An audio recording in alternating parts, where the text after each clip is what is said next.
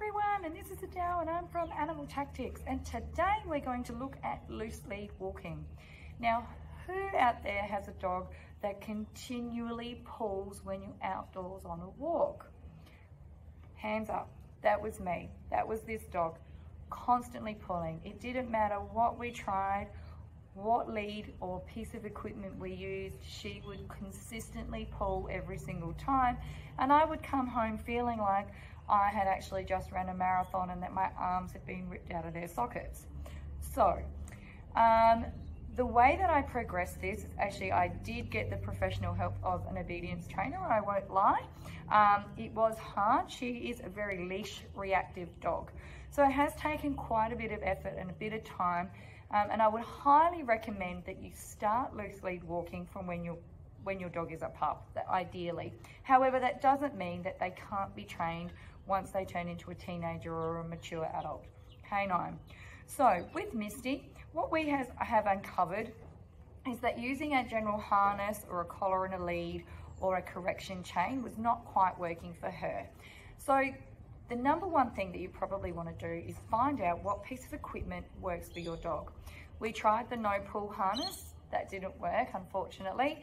We also tried a correction chain, and we also tried a regular leather collar and a lead. But all of those things she did continue to pull. So we found that with Misty being a working dog, natural instincts were to round up, fetch, chase, and retrieve. And that's perfectly fine, that's genetic. So rather than trying to hone in and abolish that behavior, what we've done is used it to our advantage, and we've used it to train Misty. So I actually utilize a slip collar, and with these they're placed up behind their ears. But again, it's up to you, personal preference and what works for your dog.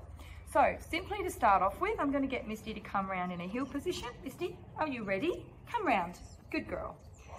Right, so having her up here next to my side, I'm going to use my opposite hand to hold the handle of the lead, and she's going to be here just next to me.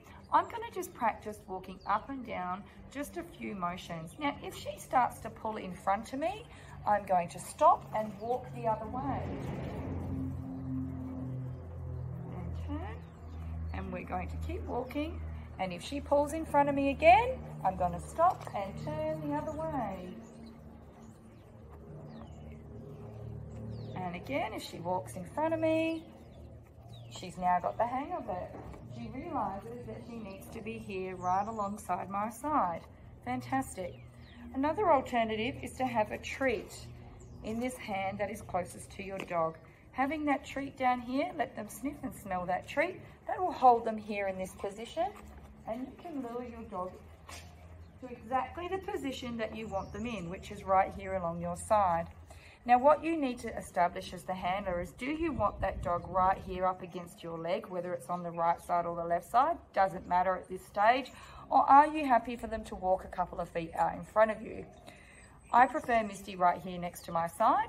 She's aware of that now, and as you can see, she's focused on that. So again, using my lure, I'm going to have her here, and I'm just going to walk with her with my hand right down here along my side that she's following, and have a look at that beautiful loose lead walking. We can start to phase that out. Again, if she pulls out in front of me, I'm going to stop and turn and walk the other direction. You will also hear some other trainers, and this is not a wrong technique, that actually stop and stand. Make like a tree, they say. Then your dog will pull out to that lead, realize they're not getting to where they want to go, and then come back to you like, what's wrong? Owner, why aren't we moving? Why can I not pull? If your dog keeps pulling, especially if they're in an outdoor environment where there's a lot of distractions, what I would recommend is coming back in the house. Start off indoors. Have that lead on your dog indoors all day, every day. Use it, pick it up, walk around the house with your dog. If they've got it on, they know that they're working, they're with you. Then start progressing out into your backyard. A less distracting environment, not as quiet as indoor the house, depending obviously on your family situation and who you live with. In my backyard, it's quite quiet here. We don't have many dogs as neighbours, so she's not distracted by that. Once she's doing that in the backyard, we then progress to the front yard, just up and down our driveway, in our carport, around our front yard. We then progress to just walking up and down in front of the neighbour's house, to eventually walking up and down the street, and then eventually going on a nice walk. So it is a long process. It can take a number of weeks, but it is totally doable. So lead, no pressure. Misty, come. Here, love.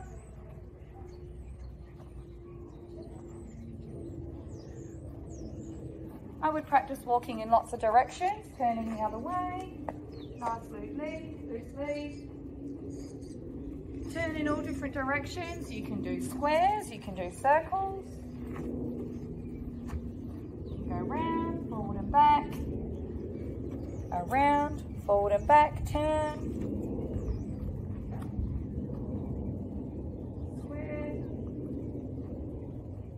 Fantastic. Okay, so that's loose lead walking. I would continue to do that inside your premises in a very low distracting environment, especially if you've got a dog that pulls. Then convert it, take it outside, outdoors where there's more distractions, and slowly advance and get to a further distance that you can walk with your dog quite comfortably. Have fun, enjoy.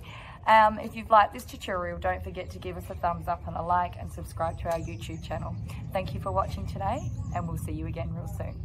Bye for now.